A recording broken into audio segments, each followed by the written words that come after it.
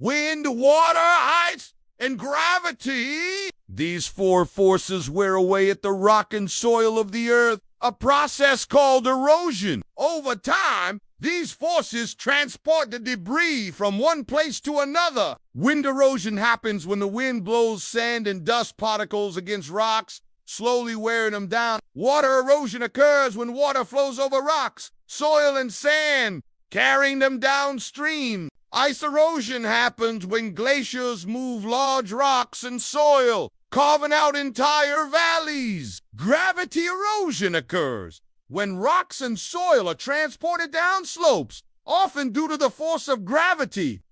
These erosive forces shape the Earth's surface, creating canyons, valleys, and other geological features. They also play a role in soil formation by breaking down rocks into smaller pieces. However, erosion can also cause problems like landslides and so it's important to understand the different types of erosion and how they affect the environment. By learning about erosion, we can better protect the soil and rock of our planet. And that's why